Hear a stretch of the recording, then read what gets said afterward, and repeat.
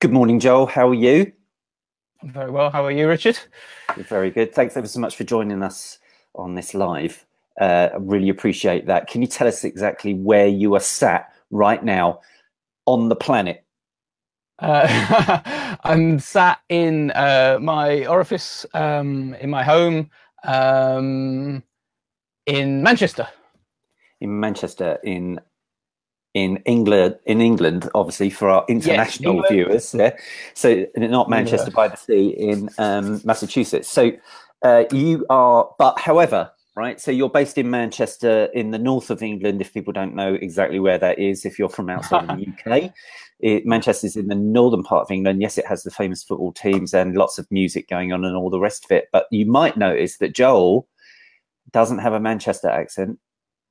He's not originally from Manchester. So, Joel, tell me why you're in Manchester. What has made you make that big city your home? I did just my old job before I was a photographer. I first half of my life in London. Spent a lot more since then down there, but over a period of time, I don't know. It's strange. I think probably. Who can afford to live in London? It's very expensive, and I can just about afford to live here, so it's relatively an improvement. My old job, I was a retailer, so I had nothing to do with photography at all, and it just sort of slid across into photography over time. So I was working a shop, and then I was working from home, and started doing more photography. So. But I like it up here. It's nice. The weather's always good, as you know, famously. Yeah, it's a little bit rainy, but I love Manchester. I love the northern cities, but everything especially in the UK, is very London centric. So this is why I was sort of going in that direction of asking you. You're up there. You're making a living. You're a press photographer. You're obviously doing commissions and all kinds of stuff as well, and that's really cool. I'm really interested to find out. Is there a photography scene in Manchester that's vibrant that you're part of? Not like London. It's interesting, actually. In a week's time, there's a camera club who have invited Dennis Thorpe to talk about his life and career, and I just randomly bumped into when he sort of interweaved worlds. A friend who is now a music promoter was putting on a gig with a band who I also know, both through photography, but from my days as a sort of a street photographer, as an amateur, just sort of enjoying it. And one of the guys there was talking about photography because he saw I had cameras with me. I was taking pictures, and he said, "Oh, we've got this guy called Dennis." I'm like, Dennis Thorpe, really? Okay. So I managed to sort some tickets for that. But there's Red Eye. Which I'm not really plugged into, but I know there's a lot of stuff, sort of, hot house events and that sort of things. Yeah, they look like they're quite engaged online, and I follow them, and that seems to be they seem to be quite regular in doing things. And a point is that in the other cities, London has always got lots and lots of stuff going on in it. So it's just a way of finding out, how do you keep engaged with photography in general? I assume it's social media and all the regular avenues. Social media. I'm sort of jealous a bit of London, to be honest, and I'm always sort of. I go down there a lot, and obviously I'm from there and I've got family there. But I sort of see things like Photo Forum and so on. I was thinking, I'd like to hear them speak. Or I'd like to see them talk about those photos that I remember at the time. And so I always feel there's not so much press photography. And that's, I guess, if you want to talk about the capital of press photography, it is London. Yeah, it is. But the reason for doing a lot of these lives, we want to touch a lot of bases with a lot of different people from different locations. Okay, we've got a lot of people coming on board now saying hi. We've got a bit of Sean Curry saying hey, bit of Rob Joseph saying hello. Gareth Davies, hi all. Ian Price, hi. Dave Nash, hi. Richard and Joel. Thanks all for joining us so far. If you've got any questions for Joel that you would like to ask, please start putting them in the comments underneath. While we're just waiting for a few more people to kind of get on board, and then we'll start the Q&A properly. Joel, I need to know a little bit more about you, because this is a good example of trying to meet up with photographers virtually. And I've met a bunch yesterday, and the only times that I've ever seen them is this. So I went up to a few of them going, "Are you so and so?" And they're like, "Yeah." Yes. So we've always got that kind of thing. So, can you sort of explain your background? Did you have a creative family? Have you got photographers in your family? Did you get passed down a camera? Is there some sort of in your genes? Is there a photography gene? Not really, no. I mean, my dad's an engineer, first and foremost, and I guess I get my sort of technical interest from him on that score. It's funny, I stopped off. I had a job in London very early morning last week, and so I thought I'll go down the night before, get the cheaper train because it's too expensive on the morning in the rush hour, and stay over with my mum and dad. And when I arrived, I thought I'll just check that I've got everything with me, and of course was missing something. And I'd come on the train, and I had a broken flash, and because I had access to my dad's garage and 87 years of stockpiling tools, I was able to effect a very good repair. So I think that definitely comes from him.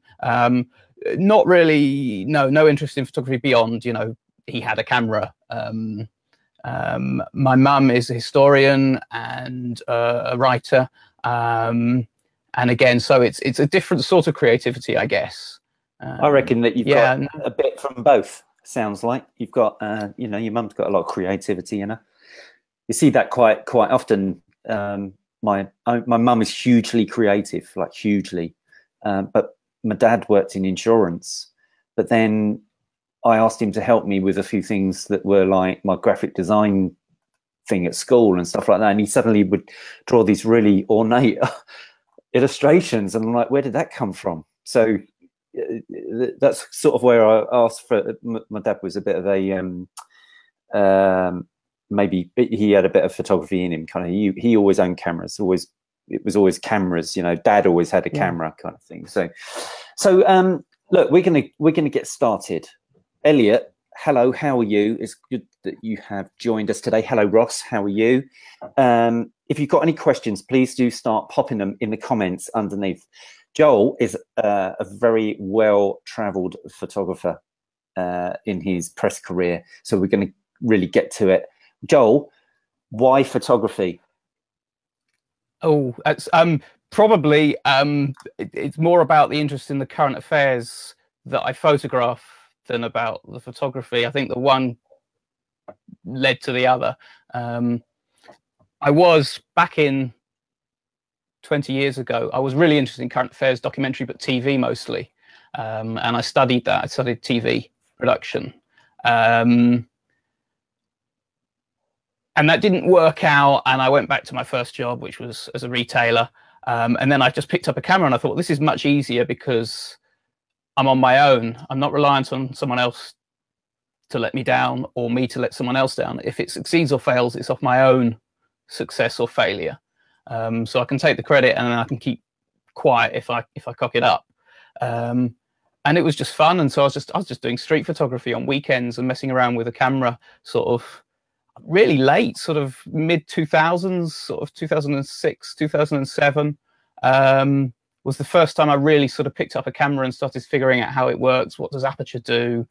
Okay, if I take it out of automatic and use different shutter speeds and different apertures, what happens? So I think a lot of people sort of, I've been listening to all the sort of the other talks you've given, and obviously you hear of other photographers and see them speak, and they always talk about, at the age of 11, my father passed me this Holger or whatever it was, and it was my first experience, and it was a magical transformative moment in the darkroom, and I had none of that at all. So yeah, I so would you say that you're self-taught then? Yeah, I think that's true though of a lot. I think that's true of a lot of people though, isn't it? I mean, I've had tons of advice and tons of sort of help along the way, but yeah, everything that I know in terms of how to make a camera work is pretty much but now it's easy, isn't it? Well, exactly. But it's so easy with digital because you can mess it up 100 times and it doesn't cost you a penny. And you can also go on YouTube and, there'll be 20 different people telling you how to do the same thing 20 different ways, and one of them will work for you. So, and then just go out and mess it up a couple of hundred times. Yeah, it's a little bit like riding a bike, taking the stabilizers off, falling over a lot, and then getting back on it again. I keep saying that to a lot of like the younger photographers, students. Oh, I've got to learn this, got to learn that. It's just no good unless you don't go out and just keep taking pictures and making it a complete mess of it, and then starting again, kind of thing. So, yeah, I mean, that's very good to hear.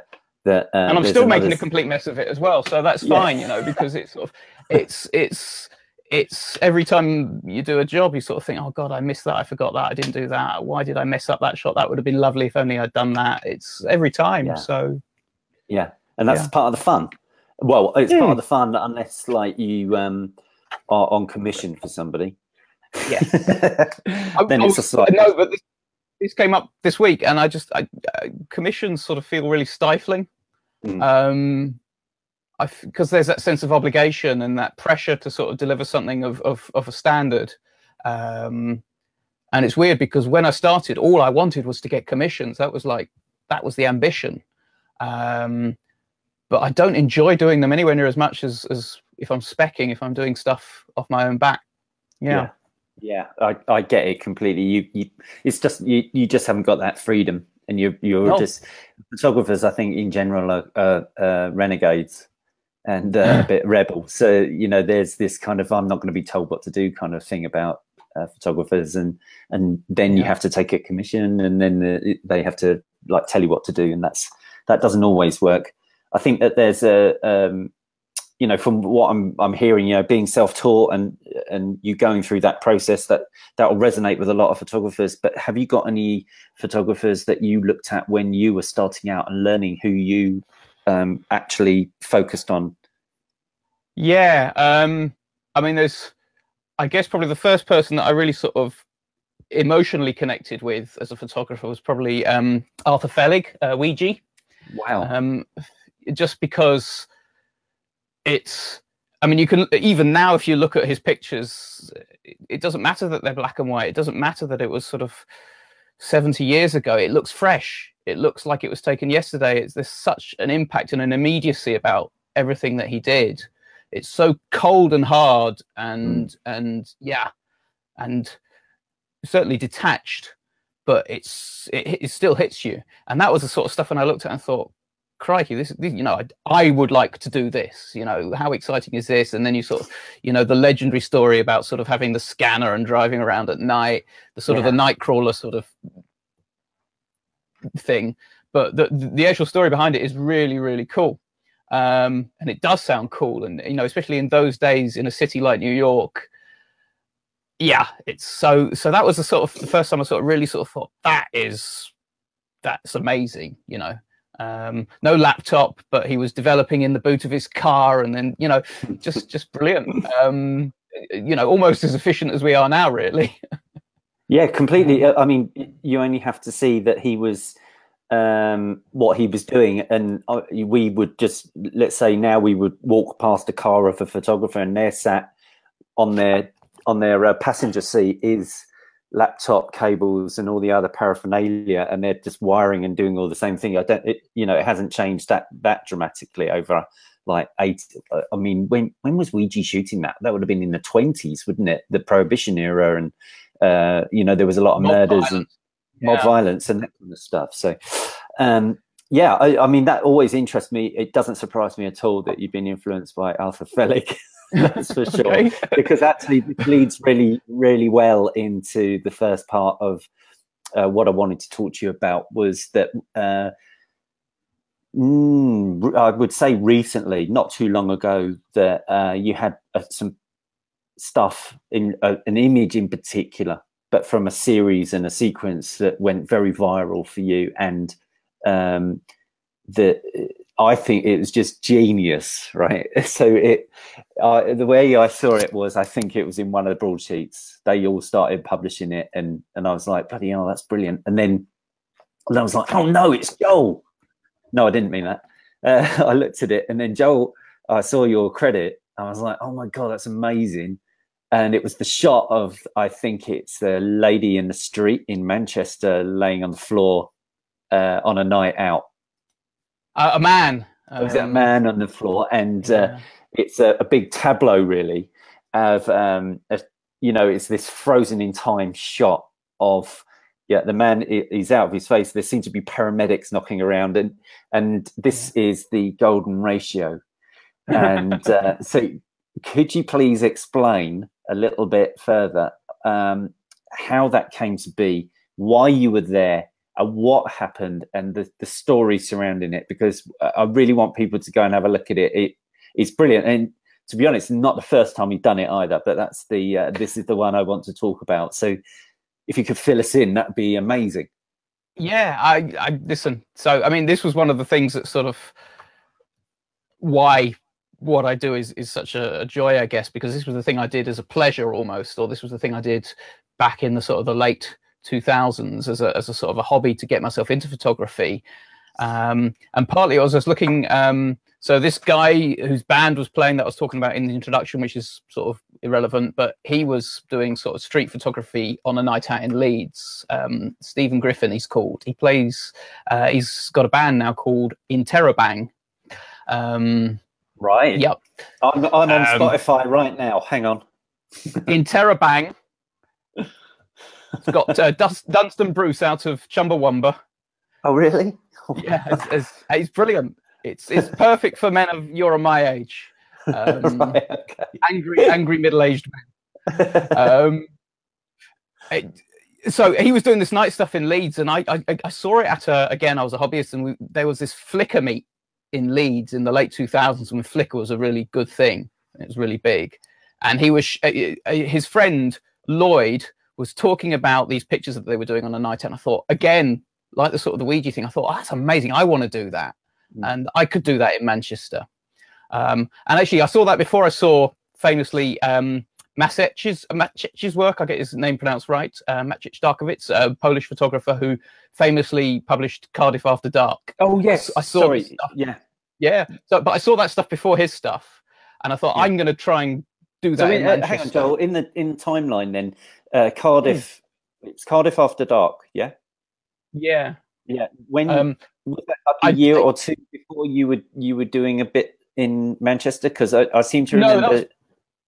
The book was published later on. I mean, Maciej was still doing it as a photographer, but the book came later. Yeah, so fantastic. The book was published.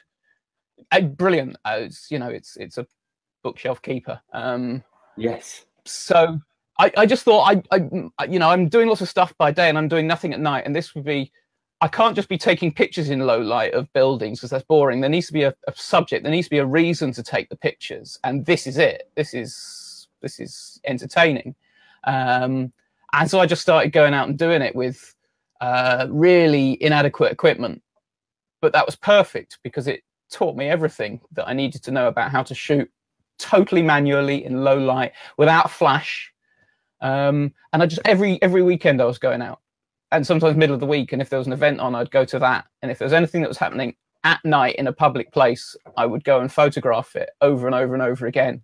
What kind of kit are you going out with, Joel? At that point, I had. We're having a bit of Manchester Wi-Fi issue here. If you're watching this, shouldn't be. Okay, we're back. We're back in the room. Okay, sorry about that. That's okay. Is it all right for you now? Yeah. Okay. I had a Canon 400D and a Tamron 28-300 f4.5 to 6.3 with two filters on the front for no good reason, just to make it fuzzier and worse. The perfect night camera. Yeah, it was awful. But I very quickly, I sort of think now every time I missed a shot because I felt the kit wasn't good enough, I went out and bought a better bit of kit, which seems like a really indulgent way of doing it, but it was what sort of pushed me to sort of up the kit, and then realize that actually you can't get anything at f5.6 on a camera that is awful at 800 ISO in street light. No, and it's soft anyway. So then I had a 24-70 2.8, which was a lot better. Yeah. And a 40D, which was a lot better. So you kind of eventually as you're going, yeah. Yeah, and eventually, and that's what forced me to get the famous 5D2 Canon, which was the one that all the low light photographers wanted at the time, the Canon 5D2, just because it was the best you could get for low light, and that was like, whoa, I can shoot at ISO 3200 here, and suddenly freeze action, which I couldn't do before. It was a bit, yeah. So yeah, I was doing that for years and years and years. And when I sort of became a press photographer, as in a press photographer, so I was still working really as another job and sliding into it as a freelancer and probably upsetting all the, turning up on jobs as a hobbyist with becoming one of those people that you end up hating. The first people to ever give me a chance were London News Pictures, LNP. And this is back in 2010, I think. And I started looking at what they were publishing and just what they were using. And I realized that sometimes there was a market for stuff that you'd already photographed that might tell a story to go with something else. And it was the first print use I think I ever got on a spec photo. Was I saw this story about, alcohol at night. And, there's always a story about alcohol at night. But at that point, I didn't sort of really connect with that. And I just thought, well, I've got a couple of pictures of alcohol at night. I'll send it into LNP and see what happens. And it was used full page in the Mirror the next day for that story. And I thought, wow, this is amazing. I got a full page picture from, that, from stuff that I'm doing anyway, because it's fun. What else is there? And then it sort of obviously evolved from there. So the penny dropped. And then you did you like then ramp it up? So the quantity of events and stuff that you were turning up, the penny drop there, you were like, oh my God, this is actually something here.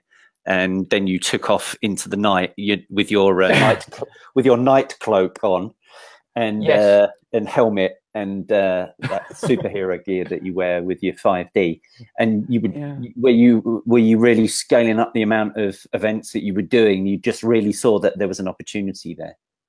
I was really fortunate because I was working from home, and I was working a job which, as long as I got the job done, I could shuffle it around and do it early in the morning, late at night. So I started sort of doing that and sort of making work suit my hobby.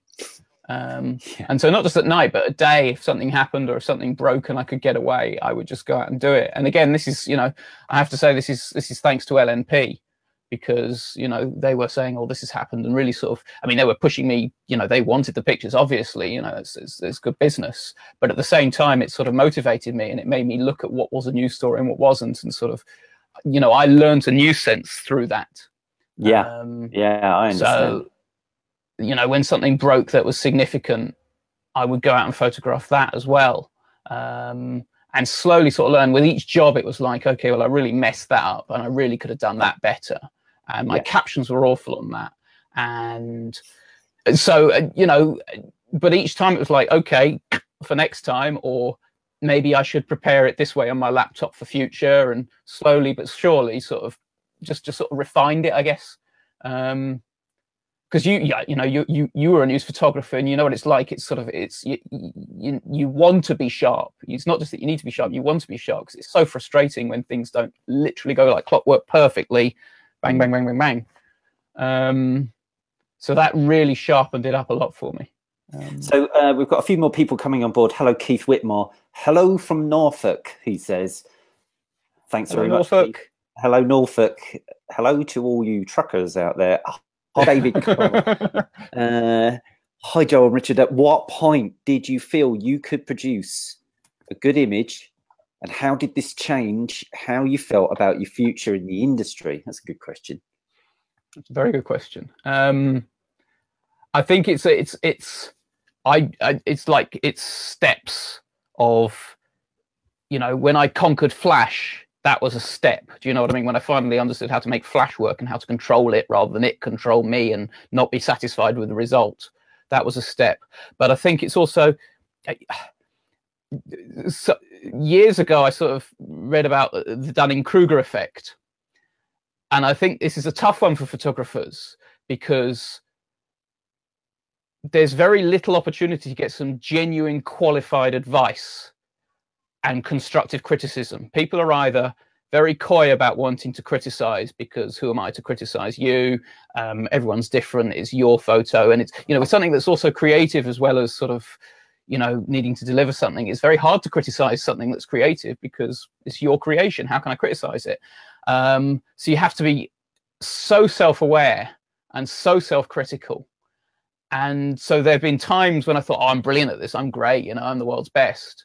And then, of course, you know, realized actually 6 months later, God, I'm awful. I'm just rubbish. Yeah. And that's been because I've suddenly become aware, oh, crikey, look at what I shot and look at what he shot. And how did I miss all that? You know, I used to, if I was ever on a job, I mean, Getty is brilliant for that, because if you're ever standing next to the Getty photographer, you can see what they filed when you get home at the end of the day. And you think, I missed all of this and this and this. And so in the Northwest, you've got Chris Furlong, who is, you know, a photographer I massively love and just takes beautiful pictures, you know, can make beauty out of nothing. And so, you know, I'd look at his stuff and I thought, God, how did I miss that? How did he see that? Or how did he do that? I mean, he was doing things like, you know, when there was scrums, and we were all getting in there with as wide as possible, as front as possible, he'd stand back with a telephoto and drag the shutter and do the catch flash thing with the subject sort of in profile and very prettily lit up, just side on.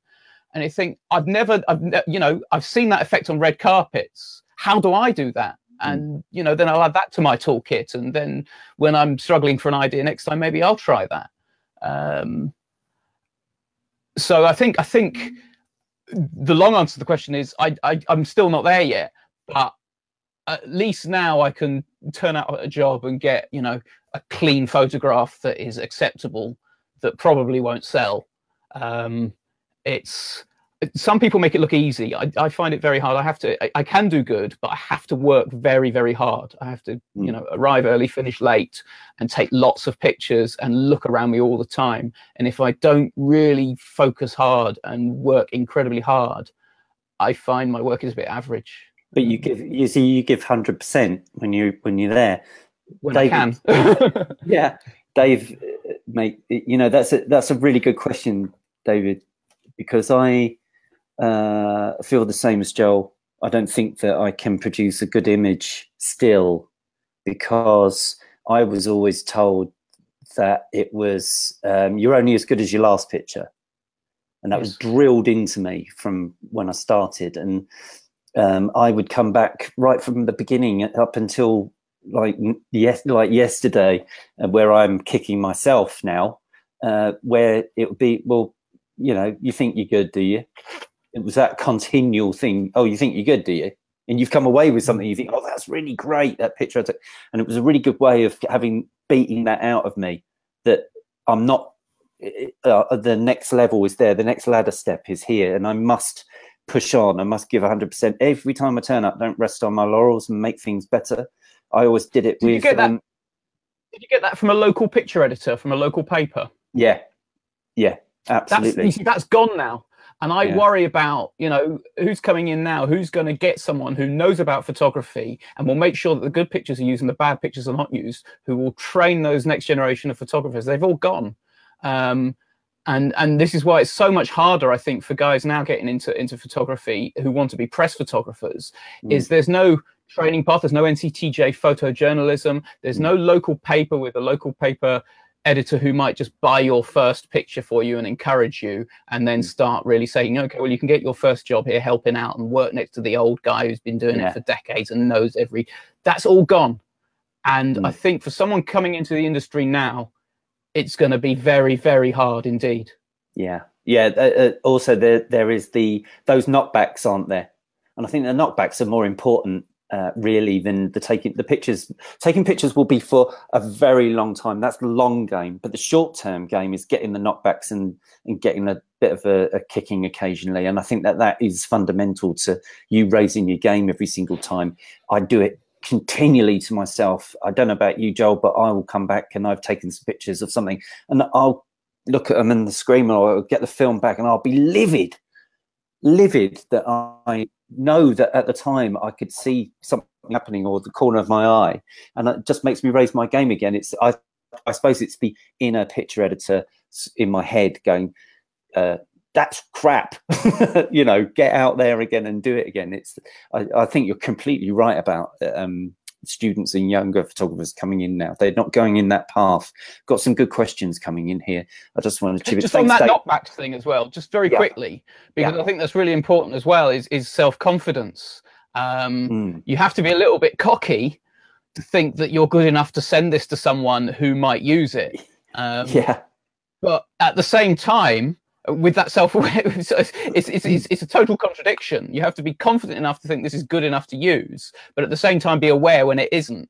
And those knockbacks, it is a bash to your confidence, and you need to have massive determination to then say, I'm going to get back on the horse and have another go at that. And I mess that. I mean, there's still things that you sort of think, not just the shots that you wish you didn't miss that you did, but just events or times when I think it's almost like it haunts you in a way, that you sort of think, I never did that, I never got that, I should have done that, I should have been there, and I missed it. Which is again why it's, I think if you worry about that, it's so much easier to shoot on spec than it is to do a commission. I was really lucky. I worked for an agency and they covered a multitude of stuff, and because I was one of the lower rung photographers, I got sent out on the crap jobs. But in actual fact, the crap jobs turned out to be, let's say, art jobs that were like to do with arts, and you know, if people were having an auction sale or something like that, I was always sent to those kind of jobs. And there was a few things, but the funny thing was, I was always turning up on a job where all the broadsheet guys were being sent to do those kind of jobs. Right. So I'd sit there and I'd be watching like Brian Harris and Sean Smith and people like that on every job, and I'd be like, my God, I'd be just literally watching them their every move. What an education! And then taking, well, yeah, because I'd take all my pictures and I'd come back to the office and I think, oh my God, I've done quite well there. I thought I've done something really nice, and I put together quite an artistic set of pictures and the rest of it, and then open the Guardian and the Independent the next day and go, oh, bollocks. Just beautifully large on the page and sort of, you know, correctly bylined and elegantly sort of laid out. It's interesting because you were talking to Grant, wasn't it, a couple of days ago? Yes, yeah. And he said something brilliant at the end of it. He talked about how people who commission need to get, you know, support the photographer and say, look, this is the guy I commissioned, I stand by his work, I back what he's done, and I take responsibility for making it work. And I thought that was such, it was like music, you know. It was such a good thing to say. So and it would be lovely if all those. Sorry, you go. Carry on, Joel. Carry on. No, I'm flying. You're blathering, are you? I didn't mean to interject. I was just going to try and skip through some. We've got quite a few people leaving messages, and I just really wanted to sort of catch up with them in between questions, because we'll carry on with this. So. This is good. Dave Gould. Hi, Dave. Love the night series. Great to see that image. Remember seeing Joel on BBC Breakfast talking about it. Fantastic. Joel is famous on many levels. Right, Dave Gould. Also, another question. Have you had an exhibition of your night series yet? It would be great to see. I second that. I think you should pull your finger out, Joel. Get that on a wall somewhere. Okay, let's talk about doing something. Let's do that. It'll be great. I'd love to. I never thought I would care about printing stuff, but actually now I would love to do that. Yeah. Now, this is the comment that I was really interested in. Pete McLean. Sorry, I'm late. Thanks, Pete. Where you been, Pete? You know, we were just killing time until you got here. Rebecca Michael. Hello from London. Joel. Having salted porridge. Joel, I love your work. Amazing. Right, that was really nice. Thanks to Rebecca. Dave Hoffman, welcome to my kitchen, Joel. How are you doing, David? Has he finished the tiling yet? Okay.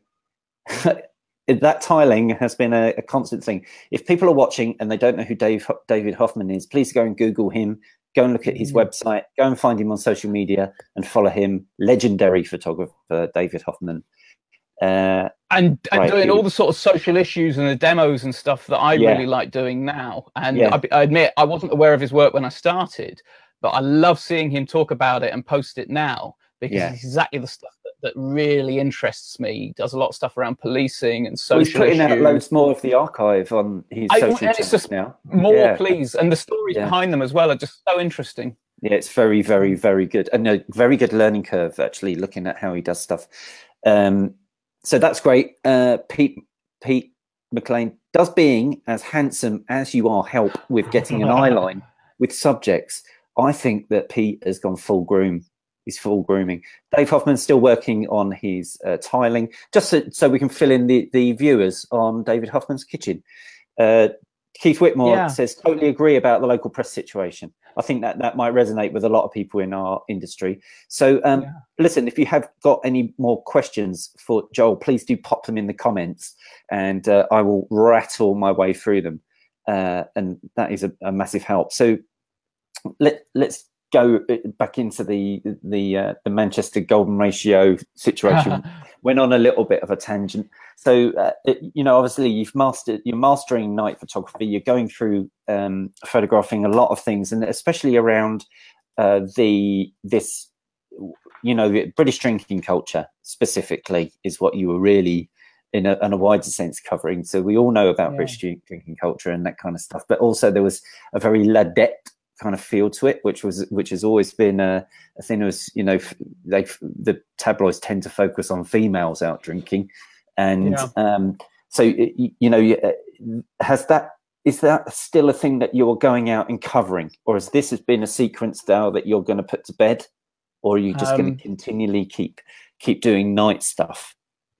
I mean, it's interesting. Again, I've been fortunate enough, I guess, to be indulgent. Just you said about the ladette thing and the tabloids, and I you know, I confess the first couple of times I did it, when I thought I'm shooting for newspapers, I fell into that, taking a picture of, you know, a woman wearing not many clothes, and I didn't really like myself for doing it, and I stopped doing it. And I've been lucky because I've actually done better stuff for not doing that. That's taken me further.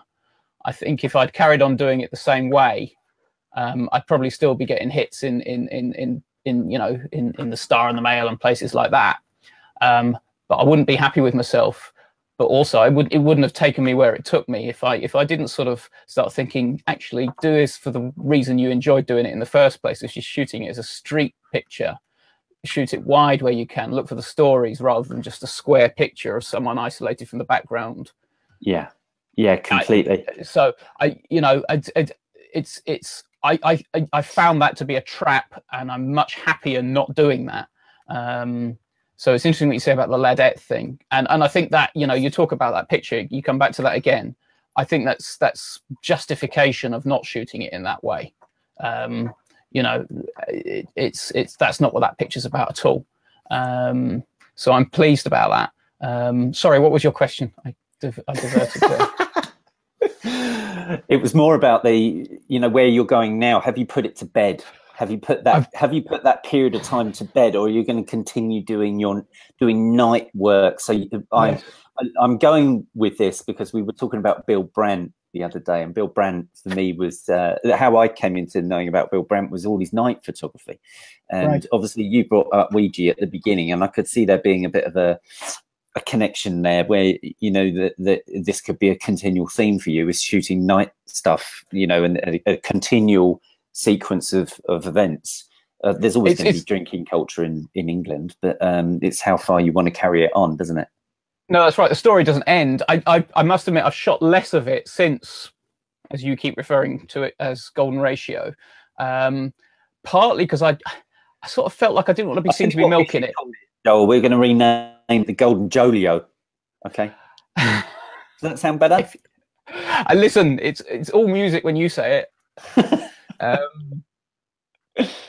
I interrupted. I'm sorry. That's all right. I'm crap at trying to think. I'll tell you what. We've got a few comments here that Dave Hoffman says your pics are an inspiration to us all. Oh, that's David. That's big praise. That's very big praise. So it is. There's also a very good point here, because currently, you know, if you're watching this later, we're currently on Friday the 18th, 2018. We have a royal wedding happening down in Windsor tomorrow, actually. on the Saturday, which is Prince Harry and Meghan Markle. But Elliot Franks, he makes a good point that there's been a guy on the TV commenting for photographers and for press photographers and paparazzi in general. Move over, George Bambi. We need a media to interview Joel when they need to speak to a professional press photographer. You're such a great ambassador for an industry. Now, I'd thought about that, Joel. You're very chatty and vocal, and it would be a good thing for you to put yourself forward a little bit more to those kind of channels. I mean, not to become a total talking head. I didn't mean it in that way, but to give a structured view on what is actually going on out there when we're taking pictures. And we will come to this because you do cover a lot of news and political events as well. But press photography in general, we're in this influencer stage where you've got a lot of people putting themselves out there to get on telly, and I've sat there many times and gone, who is this person? I've seen Sean's just said, who's George Bambi? Who's George Bambi? And he's a faker, isn't he? He's just a total fake. Yeah, and it's toe curling, hearing him, seeing him. It's embarrassing. I'd put my fist in my mouth. And it makes very entertaining TV, I know. But it's embarrassing. It's just very weird, right? It's very weird. But then that's, in that instance, I don't want to talk about him too much, but in fact, it's the BBC's fault for not researching who they're having on as a talking head. A good example was the guy. Do you remember when they got that guy in who was, they got him in the studio? Engineer. Yeah, stuck him in the chair. It's a little bit like that. It's just legged it and gone, and Googled the word paparazzi and gone, right, I'll ring him because we need someone on. And then he's on the Victoria Derbyshire show on the BBC News Channel, for Christ's sake. I mean, it's just, it's idiotic, whatever was going on there. I mean, that's supposed to be a serious news program. I don't think they did it. I don't think they did it by mistake. I think it was cynical. I think it was, this will be entertaining. This will get talked about, and it is, and it was. And that was the decision. I think they could have quite easily have found a press photographer if they really wanted to. And they knew that. I think that you could be a little bit more interesting, is my point. Sweet. So look, what I would like us to do is just go. That's fantastic to find out about that night work. I love it. Okay, you must do a book and you must do an exhibition or something. Do a film, Joel. Do all kinds of stuff. No, it's a 12-part TV show on Netflix. What I'd like 12 to do times 60 minutes. Can we just move on to because it almost walks hand in hand when I look at your Instagram. So I look at Instagram and Twitter. You're big on Twitter. It's very good. If you want to go and follow, this is a good. This is one thing I do. Your social is Pixel 8 Photo, isn't it? FOTO, right? Yeah. Right. That Brilliant. Is Joel's Twitter and Instagram. So go and follow Joel, and then you'll see what I'm talking about. Because what Joel does is he shoots lots of night work, and he shoots his commissions and stuff like that, and he shoots obviously a great deal of news. Now, what I would like to talk about next is your specific political photography. Okay, and I think you're doing an excellent job, very brave as far as I'm concerned, because years and years ago I've done quite a bit of that, and it was a bit hairy, to say the least. Now you cover a lot of. Let's talk about in the way that it's Brexit and post Brexits in UK really got tensions up, and there was a bit of a rise of the far right. They're a very small minority, but they're quite loud and noisy. Now, you've been covering a lot of events and demos and anti-demos and all that kind of stuff. Can you explain to us your motivation and how you work when you're covering a lot of these events? Because we see a lot of your stuff being published. I'd be really interested to find out all about that. Yeah, I mean, that's probably came about because it was, again, going back to sort of 2009 when I was sort of, I still had a day job and photography. it was something that I could do on a weekend as a photography job that was accessible. It was fully public, so I didn't need special permissions or access. So I could just dive in and dive out, no obligations, and see how I got on. And then you've also got what's always interesting, which is in a picture, it's that thing about a single photo with strong emotion or strong action, which, you know, I really admire people who do, you know, you see the Cafe Royal books and these sort of documentary photos, which are not necessarily, there's usually one or two strong pictures, but there's these others quite nice loose frames, which are not a strong single picture, but which add to an overall story of the day. Whereas with a demo or whatever it is, you can sometimes get a single image that is strong, that is standout, that sort of sums up the day, or that's just a particularly good photo. So the motivation was a bit cynical, I guess, in when I started, in that, you know, I can get some exciting photos here, and, you know, if it kicks off, I'll get a bit of riot porn, that sort of thing.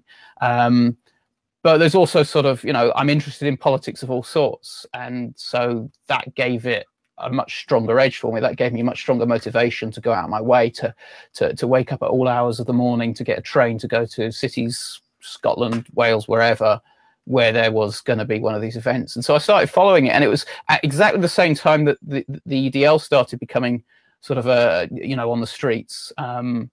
And once I started photographing them, and then started photographing the counter protests around them, it became sort of, I can't miss one. I've started doing this. I've got to keep doing it. And then I started photographing the political conferences, which are just to chip in, Joel. Yeah. Can you just explain to the viewers, because they might not understand some of the acronyms? Okay, so the EDL and so on. Because we've got quite a varied viewership. Obviously, UK people might understand that a little bit. Maybe they're not. So, just be helpful if you could just explain to them those specific groups or their names. So, EDL stands for English Defence League. They're a street protest movement formed out of football hooligans. This is their own way of describing themselves. This is, you know, I think pretty unarguable. Street protest movement, and they sort of started protesting in Luton at fundamentalist Islamists sort of on the streets. I think it was a specific event. It was a homecoming parade, a soldiers' homecoming, and these guys were out there with placards saying, you know, democracy go to hell and this sort of thing, and they were outraged by this and started forming a movement. And from there they obviously went city by city. I say obviously, if you followed the story, which I think in the UK you will have done, demonstrating in different cities, often you know, sometimes really large protests, sort of 6,000-7,000 at the peak, and large counter protests, which would often lead to sort of friction, and occasionally that would turn into a riot, and that happened across England and in Scotland and Wales as well, from about sort of 2009 to about sort of 2014-15, and then it sort of slowly, that particular street movement sort of became a bit quieter, and it still bubbles up again, and I still feel like I have to keep, you know, so I follow the story now, and the people involved in those movements have sort of moved on to other movements, and I've sort of followed those other movements as well, just because you sort of, so yeah, I'm interested in the politics of it, and I'm also interested in seeing how it changes over time, I guess.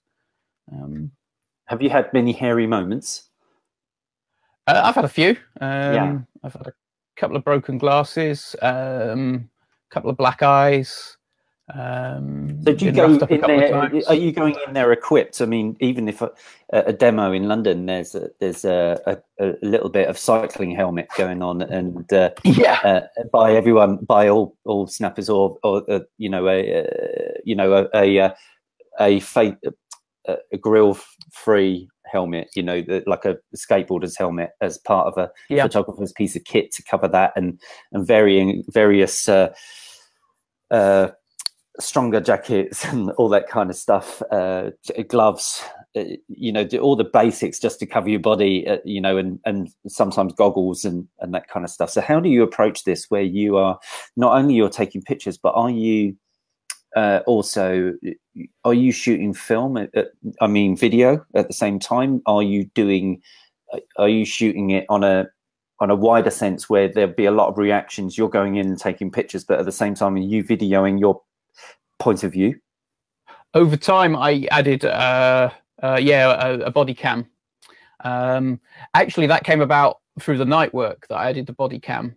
But I also knew at the time that I was getting it. I thought, well, this will also be good for doing demos. And I wear that actually more for my own protection than anything.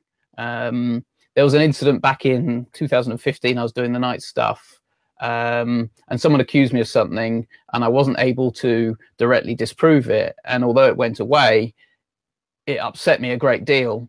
And I thought, well, as much as if you wear a camera and someone can see it, it changes the dynamic, and you lose the ability to have a friendly, open, off-the-record conversation, which is a great shame.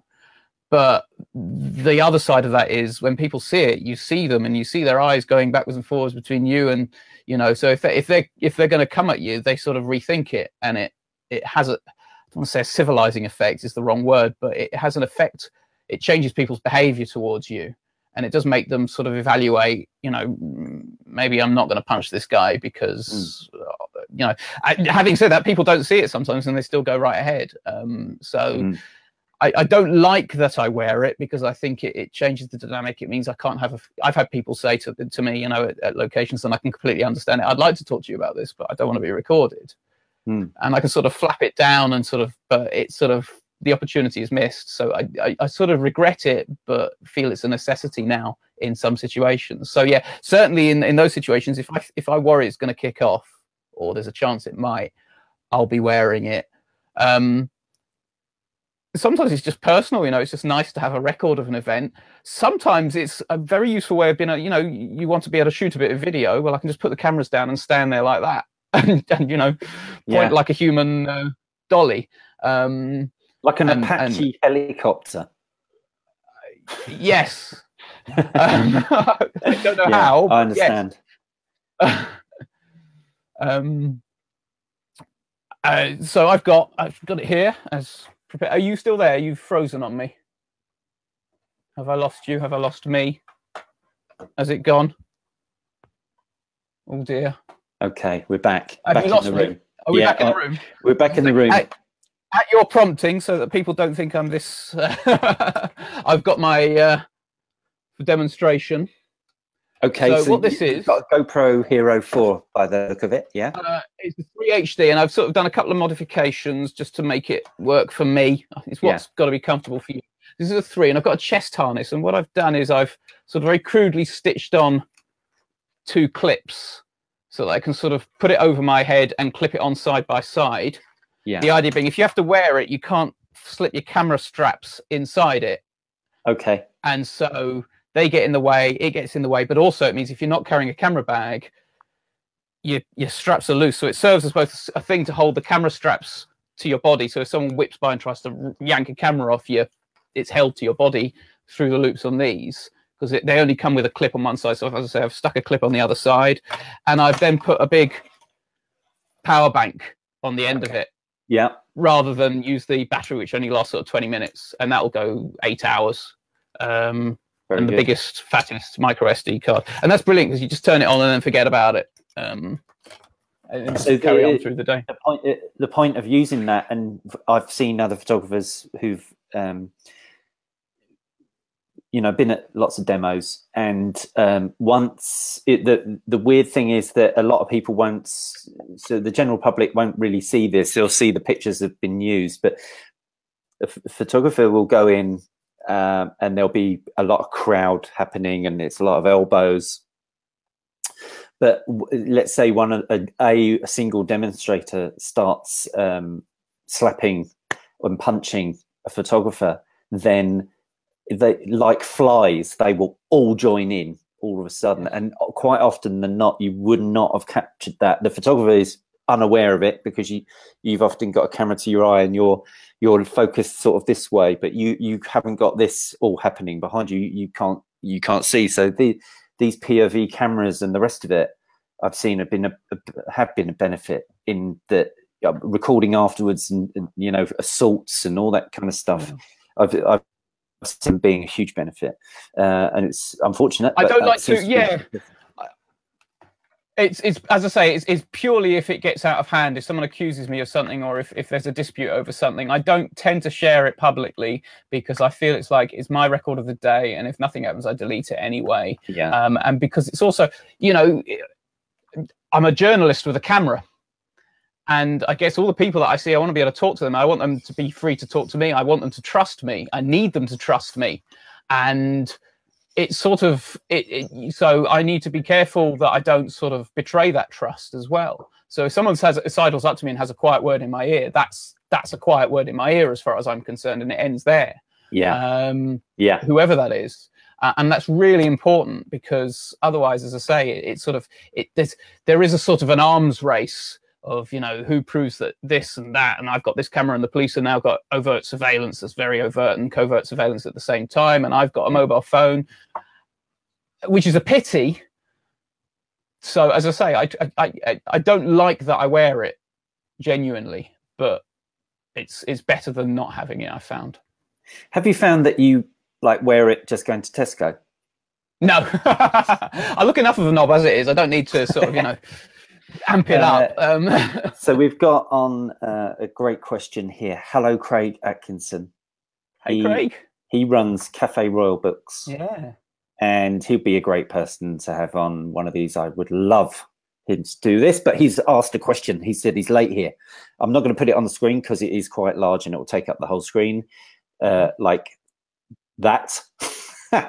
In fact, I'll put it up on the screen. That'll be easier if people want to read it. That's fine. He said he's late here, so you might have already answered this, but there are lines can be drawn between your work, Dougie's work, meaning Dougie Wallace, Dave Hoffman, and Solomon's, for example, all very different ways of shooting, although similar content and humor in many ways. Obviously, the pictures document aspects of how, but do you ever consider the value the images will have in the future? So I assume Craig means historically as well as monetarily.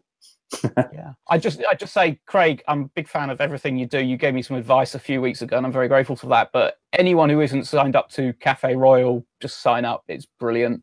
Yeah. They're cheap, they're cheerful, they're such good fun, and there's so many amazing photographers who have just, sometimes it's just little vignettes from just little stories or vignettes or a set of photos that wouldn't have been published at the time, that they did as a personal project, or that you sort of think that story's gone now.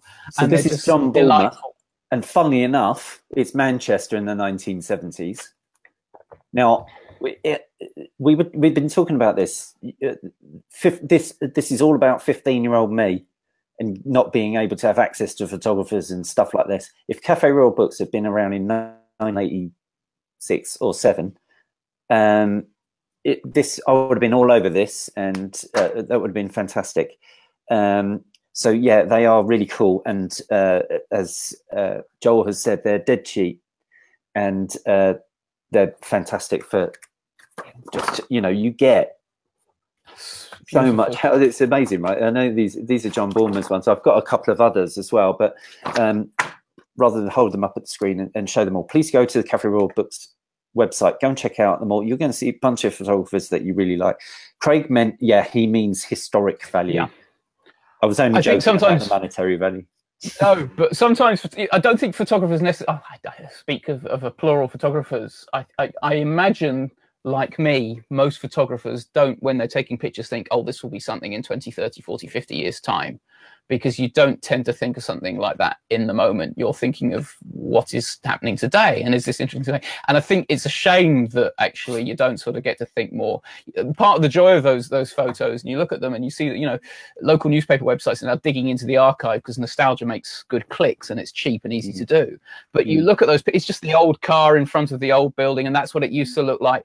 It's just lovely, and you don't think in those terms at the time because it's ordinary for you. There's nothing special about it. So it's hard to think that way. I can think of situations of news photos where I've seen a financial value later on, but also an editorial value as well, which is slightly different. I can think of lots of examples of that where I've dipped into the archive and found a picture of X, Y, or Z that had no value 6 years ago that had value today, massive value. So I think keeping your archive safe is important. Yeah. But yeah, I don't think we think about that often enough. And again, you know, I'm not just saying it. Craig's output and the way he sort of highlights photographers' work, that is the stuff that they maybe did just incidentally or as a personal project, proves that we should think more like that. And you don't want to be pompous about it. You don't want to say, "Oh, I'm shooting for the future," and I'm, you know, but we all are. I am listening to you. I'm just trying to find a book on my shelf, because this will be... You've got an impressive bookshelf. It's pretty good, right? I've got this great book. Sorry, I just had to get some more shelves, actually, and I've just shoved them all on the I can't see it. While you're doing that, I'll tell Craig about the other thing, which is the sort of the newsy thing, and then you can sort of have some space to find your book, or your CR book, I presume. The editorial value is a really good example of that. So with the demo stuff, I was also photographing sort of the Islamist fundamentalist guys, and Al-Mujahirun and Muslims Against Crusades, and so I had lots of pictures of guys at those demos that were just, they were a bit flat, they weren't very interesting. I never filed them, I never published them. And I ended up having pictures of a couple of the guys who went off and did quite horrific things in Syria, that, with the benefit of hindsight, obviously, and the fact that I had access to an archive of photos, I was able to dig out 6-7 years after the fact, when it suddenly became a news thing. So on an editorial level, as well as on a sort of a historical level, I think it's immensely valuable. Yeah. Sorry, it was way up there. The book I was trying to find was this book. It's Glasgow by Raymond Deperdon, right? This is an epic class book, and it I got into him, but they brought this book out, and it was all about Glasgow nostalgia. Now I can see a Manchester book along the same lines of Joel. It's been done. No, this is, by the way, an awesome book. So just give it a bit of a plug. I can't even get it on the screen. Glasgow. Raymond Deperdon. If you've never heard of him before, he's epic. Now, look, I've just got a few messages on here. Dave Hoffman makes a good point, actually. It was a guy next to him at G20 in 2009 with a helmet cam who caught the policeman knocking my teeth out and gave me the evidence I needed to nail the buggers. So, you know, if you are a press person in that kind of world, that's good. So there was another comment down here. So a guy stole the glasses off my face and screwed them up directly in front of me, not 10 months ago, while I was on a night out thing, and he did it directly in front of the GoPro. I don't think he even realized it was there. And as soon as the cops turned out, he denied it. He said no. He said, I've been stalking his girlfriend who's like 12 and all this sort of rubbish. And within seconds, I was able to prove to the copper that he was lying. And so, you know, it's you know, yeah, absolutely. It just takes completely the wind out of any sort of accuser's sails. This leads to this question on your night stuff. Do you shoot for yourself, hoping the editor will like your images, or are you actually shooting, or do you shoot for publication, feeding them stuff you know will get published? Yeah. There seems to be a little bit of a double-edged sword there, right? We sort of touched upon that earlier when we were talking about, you know, the type of pictures and the style, and sort of, you know, a lot of the night stuff that gets published that makes me uncomfortable, and I think it's a trap. It's a bit of both, and actually it might depend on my mood. So I might be, what I tend to do, if I've got a commission already, that sort of puts an extra layer on it. And I sort of count in my head as I'm going, okay, well, that's one picture. That's until I sort of, and then I relax and I'm about sort of 10 or 12. And I think, okay, well, I've got enough for a gallery now of variety that aren't 10 or 12, you know, of the same thing. And, you know, different people, different places, different scenes, different types of picture. That makes me now comfortable that I can, you know, what different. I think, although it's different every time, it's hard. If you keep repeating yourself, it then becomes a chore. So you do try and find something different. You do try and do better. I mean, perhaps one of the reasons why I don't do as much now as I did before the sort of the 2016 picture is because how do I top that? And I don't necessarily mean the picture, but the response to the picture, which is a very big thing. How do you do better than that? So I think I play it a lot cooler now, and I do it a lot less because I want it to be a more special thing. I don't want it to be every month he's out doing that. So yeah. Yeah, I understand totally. So it's both is the answer to the question. Sorry. I try and think I try and think what will sell because I need to earn a living. But I do stop myself from taking certain types of picture. And I do want to do better. And I do like the wide stuff with more than one picture, more than one story in the same frame. Yeah. Because that's satisfying and I've got less to prove in that sense. So yeah. So we're doing really well here. We've come up to about an hour. If you've got any more questions, please do put them in the comments box now. We're going to talk briefly about another subject.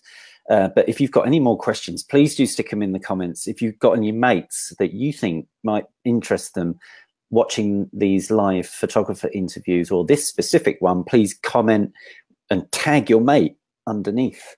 That's been done quite regularly, and that's been really helpful. Thanks ever so much for anybody that's been doing that. I can't name names because my brain is a little bit fried. So back to the interview. So Joel, I want to talk to you about something that happened really recently so we can round this off. We've gone on a nice journey with how your photography photography career and the themes that you cover.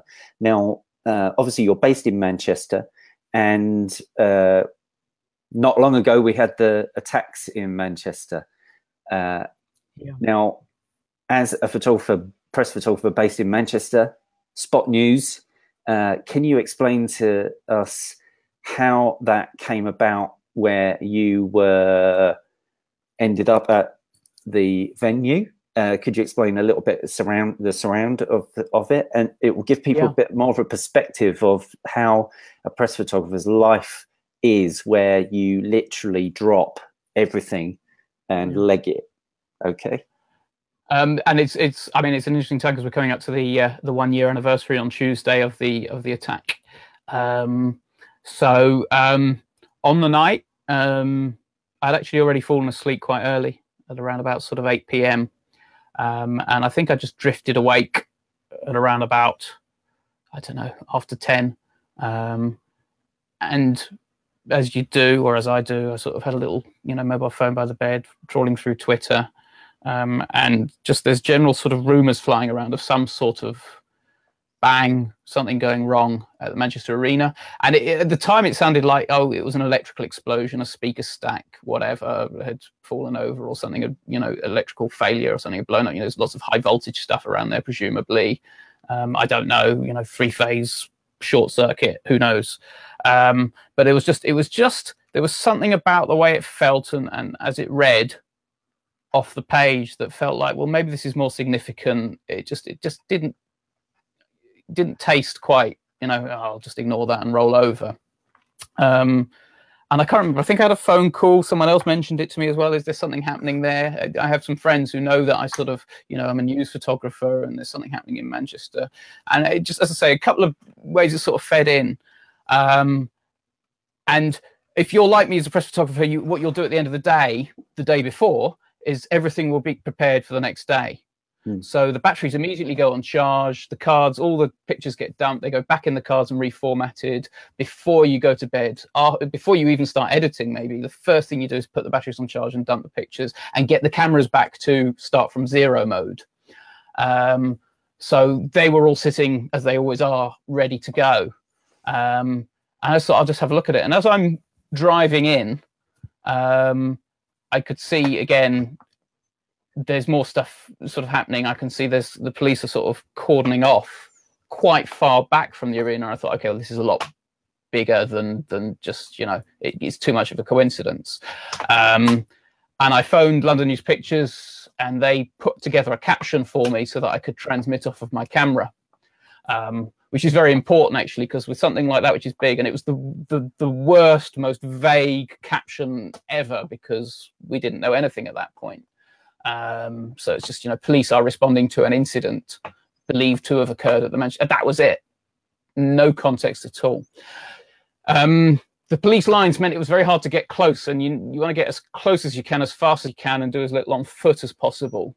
And I, just because it's in an area that I knew a side street, and with a bit of sort of slightly dodgy driving down an untrafficked one-way road in the wrong direction, managed to pop out just near the bottom of the arena in Ancoats, not Ancoats, doesn't really matter anyway. But anyway, just near the bottom of the arena, and dumped my car on a central reservation by the barriers, because again, you could, at that point I could see something really, really horrible had occurred. It was no way there would be that much attention.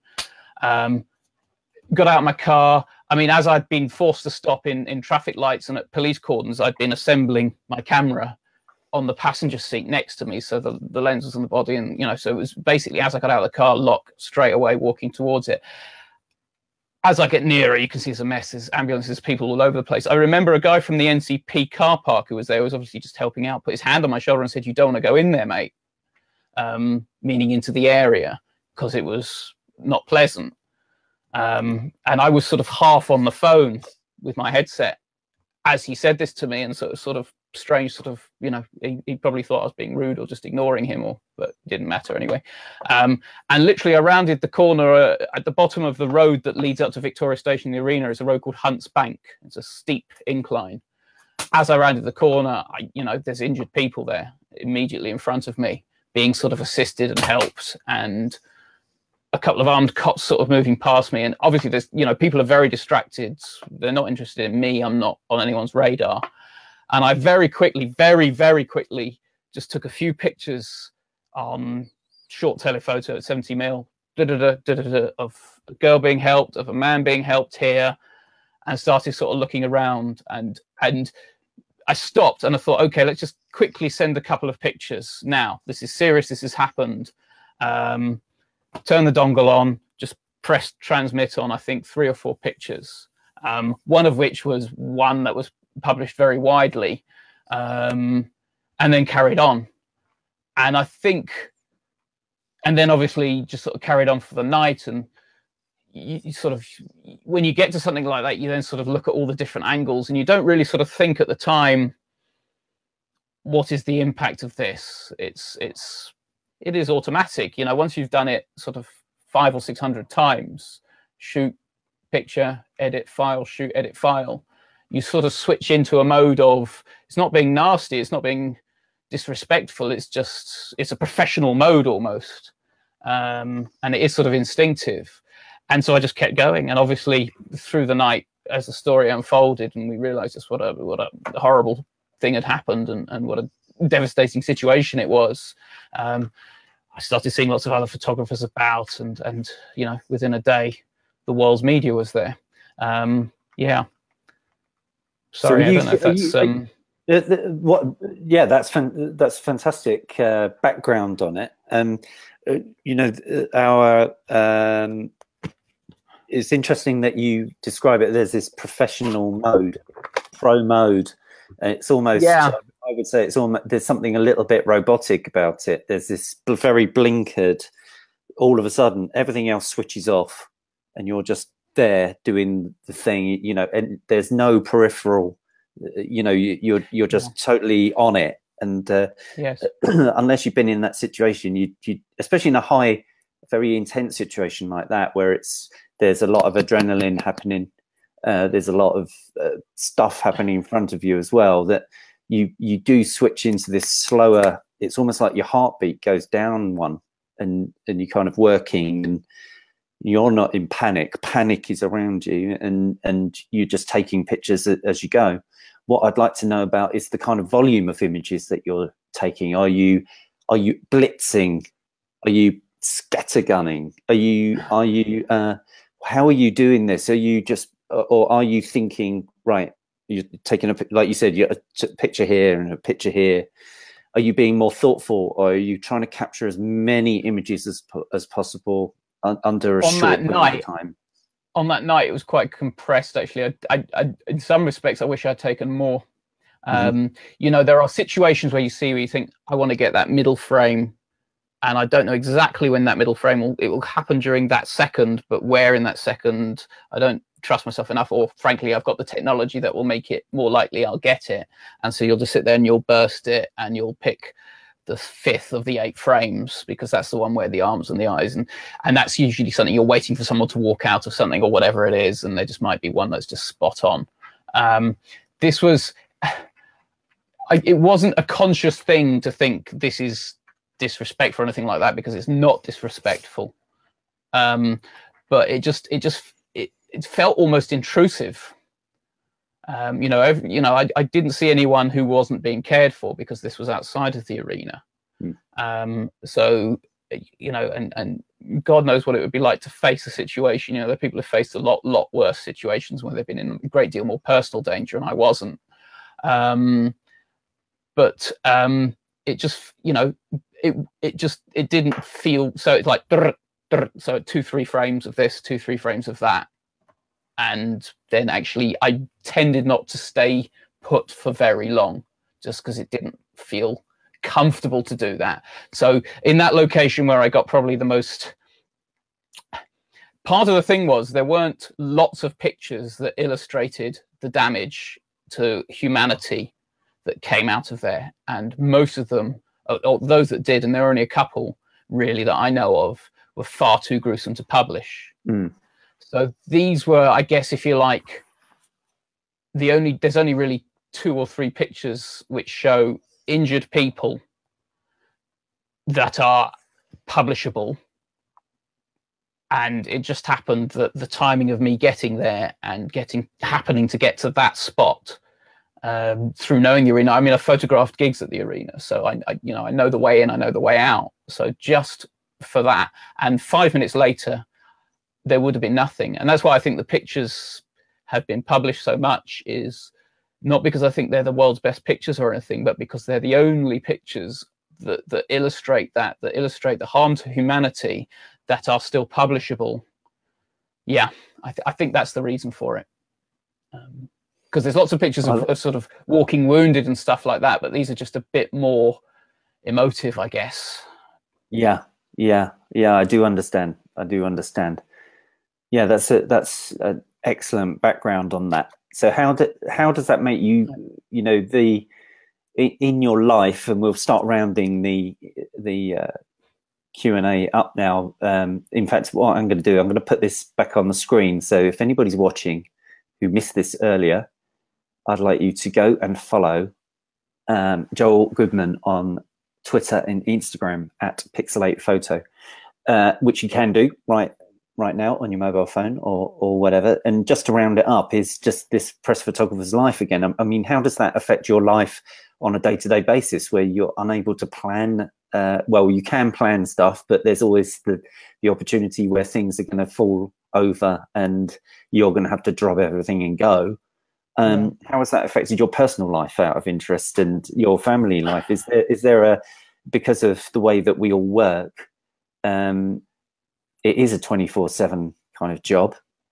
Yeah, it's stressful. It's stressful, is it? Yeah. I don't think, not being self-indulgent here, we've just had Mental Health Awareness Week. And I think as a freelancer, but also as press photographers generally, we're highly motivated to do a good job. And sometimes the circumstances, the scheduling, the environments are sometimes hostile. We're not held in great esteem as an institution, press photographers. Some of that is our own fault, but a lot of that is because people don't separate what other people do with what we do, and that's we're not good at communicating that. There's like you said, like being asked about sort of recording history, but also about doing a job that does have incredible value and importance, and we're not good at expressing that. But we expose ourselves to that a lot, and it seems almost self-indulgent, because journalists shouldn't talk about how journalists are. Journalists should be talking about how other people are. That's the job of a journalist. I think in this context, it's safe to say that it is stressful. It is, and it can hurt mentally some people. And I know some people who have taken time out, who've been affected by it. And it does sometimes, just the relentlessness. There are contexts when you get really, really busy and you're massively into something. And I find I crash and get ill for a week at the end. So I'll work really hard, like, several jobs, day and night, day and night, day and night, and day and night. And as long as I keep going, the body keeps going. And then I just crash at the end of it. And my sleep is all over the shop. So in that sense, we're our own worst enemies, I guess. And there's also the motivation, not just to keep earning, because if you're freelance, it might not be there tomorrow. And so take it while you can, if there's a job on or if there's a commission or whatever. But also, I think a motivation to want to, I became a press photographer. One of the biggest things is I wanted to be there at the big event. I wanted to be there at the big story. I wanted to get the main picture of the big event. That's it, isn't it? It's being there and getting the big picture of the big event. And who wants to miss what might be the next big picture of the big event? So, I mean, this week I've done a lot less than I would normally do, and I've been sitting thinking I should be at this, I should be at this, I should be at this, not doing it, and I think it's hard. Yeah, I hear this a lot actually from photographers out there.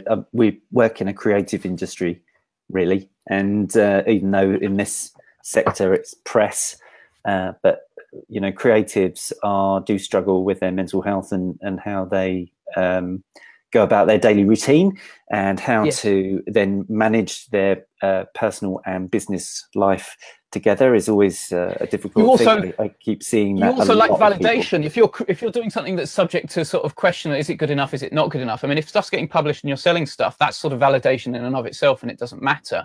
But you also question yourself. You also question, I've done shit at this job.